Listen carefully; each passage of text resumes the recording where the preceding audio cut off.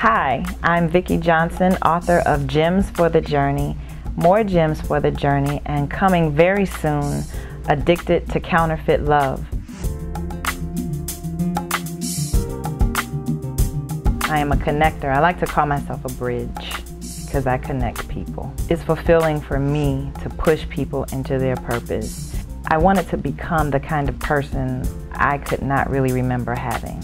I had many mentors, many coaches, many people to inspire me, but I did not have someone like who I aspire to become. When I die, I really want to leave here empty.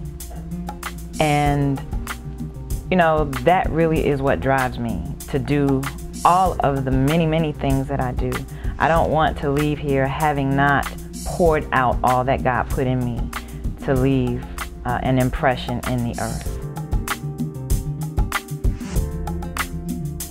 My first book, Gems for the Journey, was birthed out of an opportunity that I had about 5 years ago to impact women's lives every day on a daily radio segment that I do, I'm Every Woman. And over the course of time, I compiled enough segments to create a devotional, and that was the birthing of Gems for the Journey.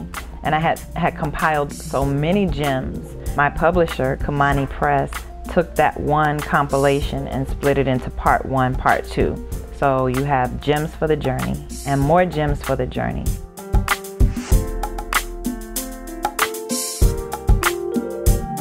Writing and journaling was just a part of who I am. I'm a very deep thinker.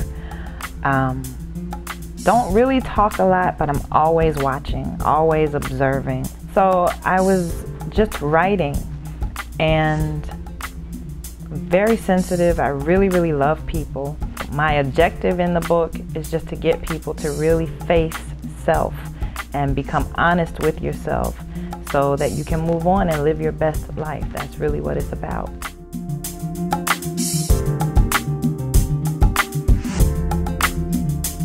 Fantasy, illusion, those types of things, dysfunctional relationships, are attractive to people for whom reality has nothing to offer, or so they think.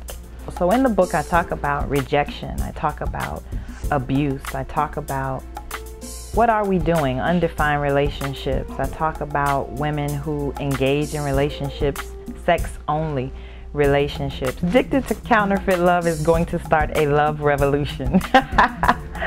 My hope is to become a mirror for people, to see that my journey has been fruitful, that if God did it for me, He can do it for you.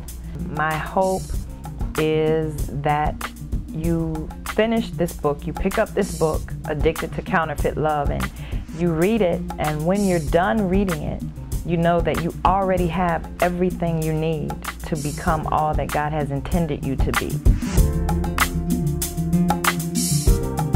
I want to thank God, who is the center of my joy. I want to thank my family and my friends. And specifically, I want to thank, though, the retailers, both the independent and major retailers, who have given me an opportunity to share my message, my ministry, my mission with the world, because without them, it really would not have happened. So I want to say thank you. Also to the reader, for those who have a passion for reading, for those who have a passion for growing, thank you for receiving the gift that I have to give to you.